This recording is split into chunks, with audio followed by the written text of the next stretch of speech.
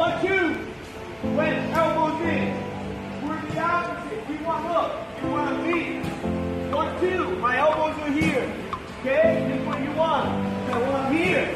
Me and my girlfriend went over to Thailand for a week to do like a Muay Thai camp. It was probably one of the best trips I've ever done, and probably at times regretted it because I was completely drenched in the 100% humidity over there and all the stuff we do, but it was well worth it.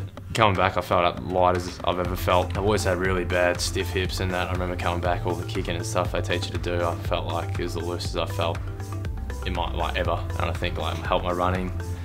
Just felt so light and so much stronger.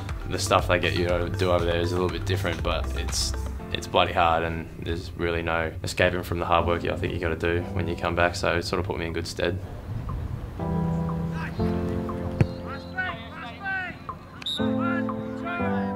My plan going in was if I was just consistent, I wouldn't have to be a real gut bust over the pre-season. So I remember coming back on the first day, and for once I wasn't completely rooted. I remember the years before coming back off like back surgery and other surgeries and that, I was just completely cooked on the first week. So I came back feeling a little bit better, and I think it's definitely helped me.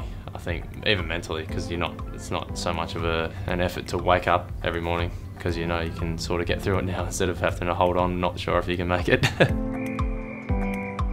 At the time I was just like, well, what have I got to do next to get back? But looking back on it now, it's like just a big chunk of time that was sort of just wasted nearly due to all the injuries and all whatnot. But I mean, I can't really do anything about it now. Hopefully that's my little bit of bad luck out of the way and we can sort of go forward from there.